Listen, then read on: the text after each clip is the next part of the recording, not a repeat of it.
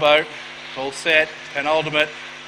Gates fly, Tandale Lass sprung out from the inside, put up 2.5, kick along Cargo, back near the inside was Adios Sprite, getting a go on Backyard Sniper, handle with care out under the Boondocks, then came Vicky Knows Best, a fair break off Concite, and last of all there was Hearts of Power on the corner.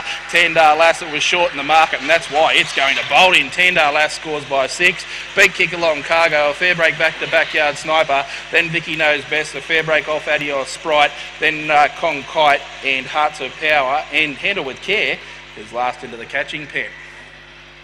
Won the red Tandale Lass, 170 and 130 for Glenn Muller at Gunnedah, 18.54 the run, 13.77 the time, the run home, 4.77 the first section, 1.45 and 2. Won the red Tandale Lass is a Brindle Bitch Villa set for Glenn Muller at Gunnedah. Second the event going to For the Blue Kick Along Cargo at $2.80. Third placing going to 5 the Yellow Backyard Sniper at $3.30. Fourth placing going to 2 the Black and White Vicky Knows Best. 1, 4, 5 and 2 across the line.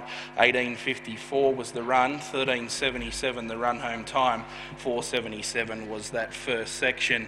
Won the red Tandale Lass, taking out the penultimate, race number 11 for Glenn Muller at Gunnedah. Spearing out from the inside, holding up and being far too strong for them. It scored by 4 1/4 with 2.5 separating second and third. 4 1/4 by 2.5 with the margins on the running of race number 11. The Sporting Bet Slouch Hat